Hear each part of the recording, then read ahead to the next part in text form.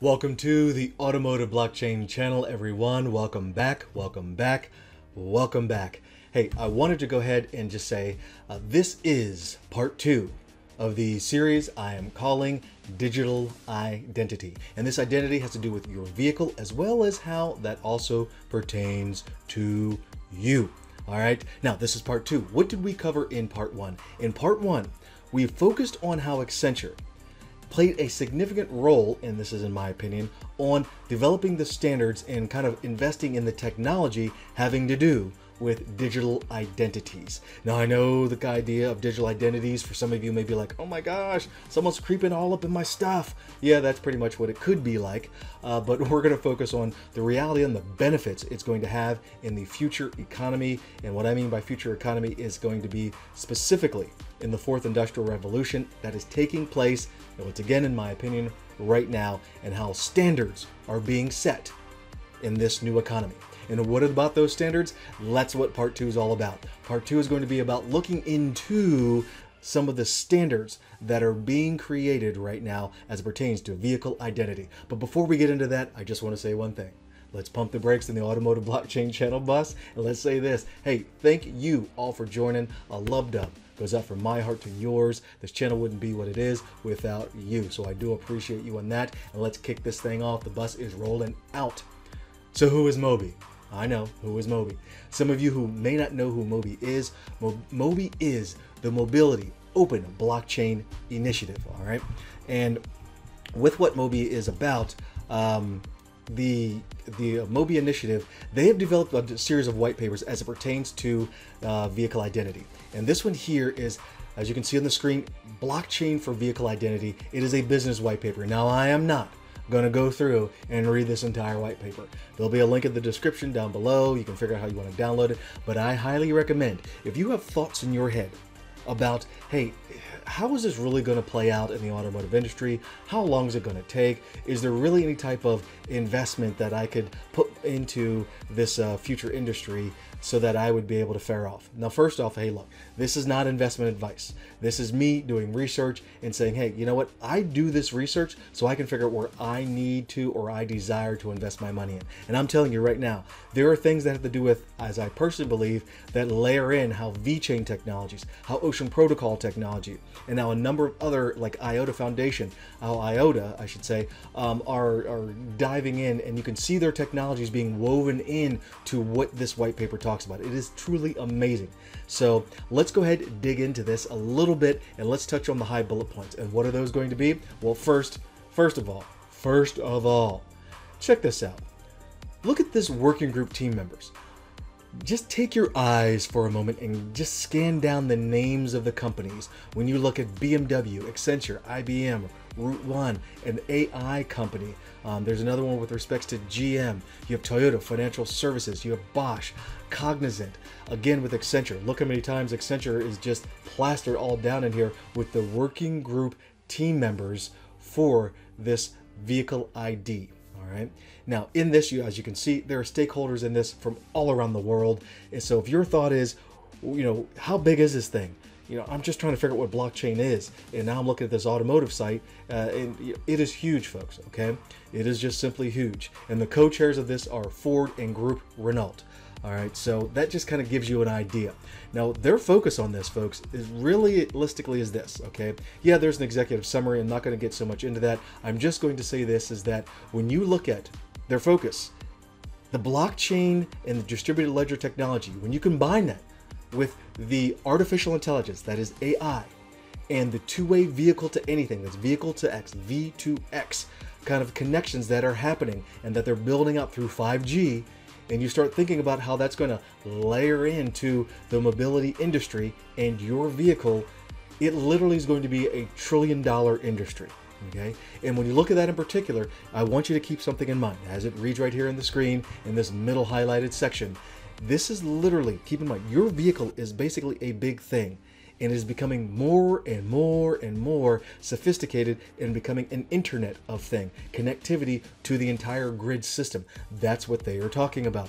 MOBI's vehicle identity creates a vehicle's digital twin. I just mentioned digital twin in the last video, and they're talking about VID's digital twin, enabling efficiencies and economies in the digital world to be ported to the world of physical mobility. So digital mobility to physical mobility.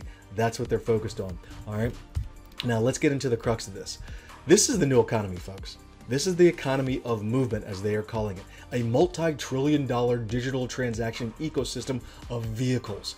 That's what this is. Vehicles, infrastructure, mobility, and mobility prosumers. Who are prosumers? They made that up. It's been around for a while, so they didn't make it up. But they're individuals who are both consumers and producers in mobility data services. And as I said at the beginning of this, what is the digital twin?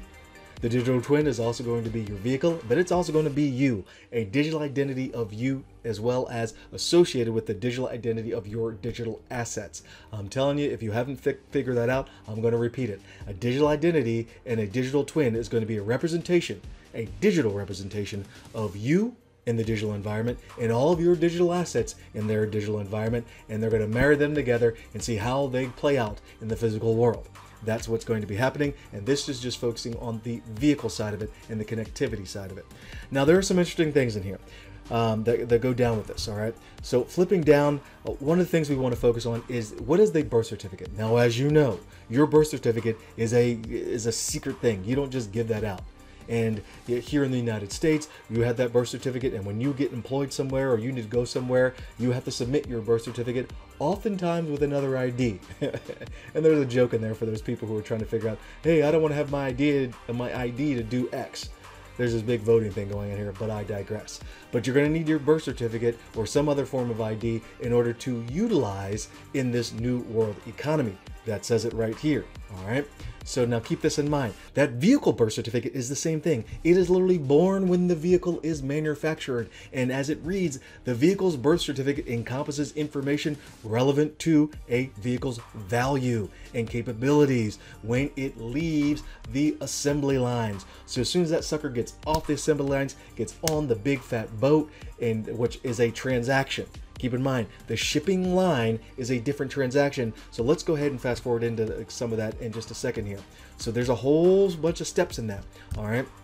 And I want us to focus on that. But before we do, if you just need a quick visual on what exactly this MOBI ID, this mobile vehicle ID, is all about, take a look at this image. So you can see here that the MOBI VID includes a digital wallet. It's going to include anything that is on the maintenance records and recall records. It includes the connectivity in the data marketplace. Yes, a data marketplace. On and on and on. Take a look at that image. That's what it's going to be including. Now, in that, however, you know, we look at this. I mentioned the shipping of the vehicle, all right? Feast your eyes on this. Asset visibility is crucial while transporting and storing vehicles. So remember, I just started talking about when that vehicle leaves the assembly line with that vehicle birth certificate and that VID, and it gets on that shipping lane, a lot of things can happen by the time it gets on the boat, gets off the boat, gets to another port, gets to the franchise dealership, was it a different owner of the vehicle itself. A lot of things happen. So it says shipping a vehicle from a factory to a dealership can take weeks, even months, depending on the origin and the destination. An efficient tracking and tracing of a vehicle custody can reduce administrative overhead. To me, folks, hey, blockchain, automotive blockchain bus.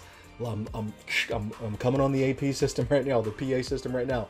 Guess what? To me, this is screaming what VeChain does. It screams what VeChain does. And for those of you that don't know who VeChain is, go look it up. I won't do it in this video, but it is screaming the types of thing that VeChain does. All right, they're tracing the vehicle. They're putting things in a VID. I just love it. So they're calling it VID. They're calling it, anyway, I don't know. It's just, it screams too much of that. And if you look at some of the original partners for the MOBI, VeChain was listed at that. You know who else was? Ocean Protocol. Ocean Protocol was also listed on there. And if you look down here, down this next highlighted section, you see MOBI VID will allow stakeholders to participate in shared ledger of a vehicle information. What is Ocean Protocol doing? They're talking about how they could share a common ledger where you could protect your own proprietary information, but share the most important parts. Come on, folks. This is just, it's an amazing thing. All right.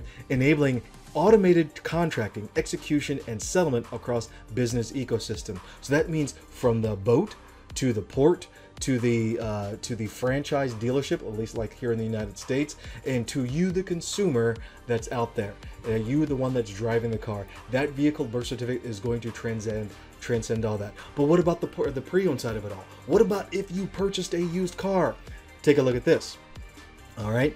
So the National Highway Traffic Safety Administration, NHTSA, as we like to call it here in the United States, says that more than 450,000 vehicles are sold each year with false odometers. The vehicle ID is going to help protect against that. And that's right. Yes, that's right. You out there, you driving that new pre-owned car, hey, I ain't hating. I got one of those. You know, you think you may have, you bought it with a good less than 100,000 miles on it. Do you realize you might have a vehicle that has more than 100,000 miles on it because it was rolled on back and you don't even know it? Yes, that is a crime. It happens, and there's a lot of money lost in that. So that is there. And a matter of fact, even in Europe, as it reads down here, the European Parliament says that blockchain is identified as being a highlighted solution to help protect against odometer fraud. That is a big deal, saving lots of money. Remember when I just mentioned the fact that this is a $1 trillion industry? Well, this is going to be helping protect that part of the industry. Now let's focus on another thing. There are also parts and accessories associated with this, folks. And so tracing of parts and accessories along this value chain, along the supply chain, is going to be very, very important. To me, that screams VeChain again. I'm not saying that VeChain is this. I'm not saying, hey, go ahead and invest in VeChain. I personally do invest in VeChain, or should say the tokens. But you know, do your own research on that. But that's going to be taking a snapshot of what the vehicle actually has, along with these birth certificates and where they're at in the distributed ledger along its life cycle, that digital thread. Now let's get into something that I want to find to be of extreme interest. And yes, there are a number of different use cases in that. Go ahead, download the white paper and look into them. Autonomous economic agents. The combination of the MOBI VID, that's that birth certificate, which is trusted location and the ability to accept and conduct payments, will ultimately transform vehicles into autonomous economic agents. Say that again, okay?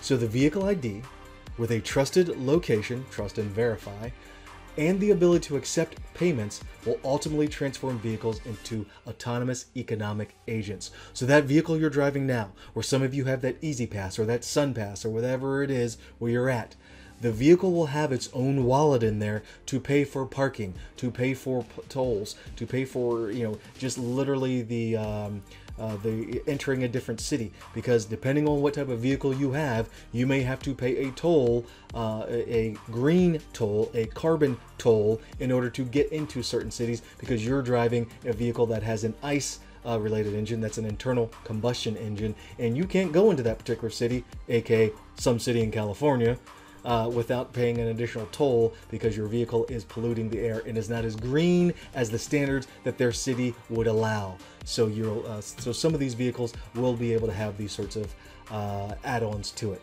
So this is the vehicle to everything, folks. So that is one of the things that I wanted to mention here. This is the Automotive Blockchain channel, and this is just part 2 of the of the series I'm calling Digital Identity, as it pertains to the vehicle and as it pertains to you. Let me know what you think. There's a lot more information that I'm going to be putting out with respects to this, and don't forget to put the comments in the comment section, all that great stuff, and I look forward to seeing you